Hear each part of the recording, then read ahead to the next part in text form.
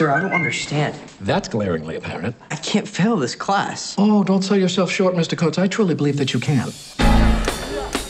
Every year at Barton Academy, students, faculty, and staff depart the campus for a 2-week winter break. But there are always an unfortunate few who have nowhere to go for the holidays. They're known as the Holdovers. Mr. Hunnam. Hello, Mary. I had you guys stuck with babysitting duty this year. How'd you manage that? You know, he used to be a student, right? Yeah, that's why he knows how to inflict maximum pain on us. I thought all the Nazis were hiding in Argentina. Stifle it, Tully.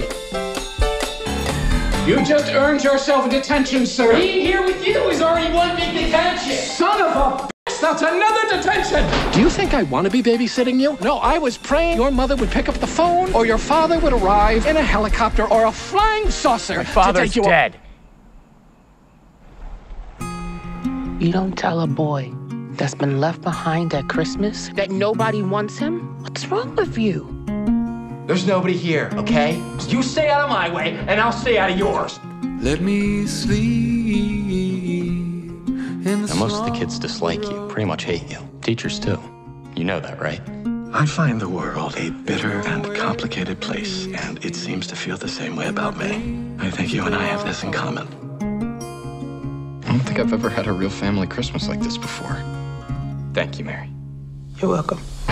History is not simply the study of the past, it is an explanation Of the present. See, when you say it that way and throw in some pornography, it's a lot easier to understand. No matter what you I'd like to propose a toast to my 2 unlikely companions. Are you trying to lick down my shirt? No. Yes. You're gonna get me fired. This is your Rubicon. Do not cross the Rubicon. The Holdovers. Ouch! Jesus! The